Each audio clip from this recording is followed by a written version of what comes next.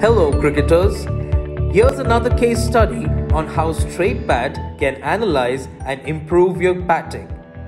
Here's an interesting case study on how practicing with match-like scenarios during practice helps optimize your game day.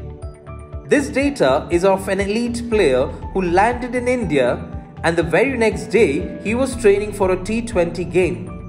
It was observed that his swing speed and impact speed were low during practice, but he had a higher percentage of speeds during the match, which means he was trying to hit the ball really hard. When the one-day games began, during practice, his speeds were at a higher percentage with a wider backlift, which meant he was going really hard at the ball. But his speeds were much lesser during the game because he was trying to play more cautiously. So he had inconsistent speeds during practice and matches.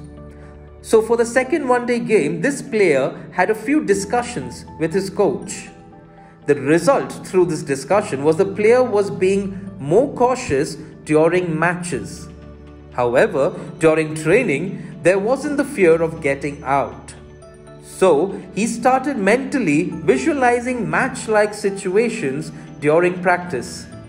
We then could see that his swing speeds and impact speeds were much more consistent in the third one-day game in both his training and the match.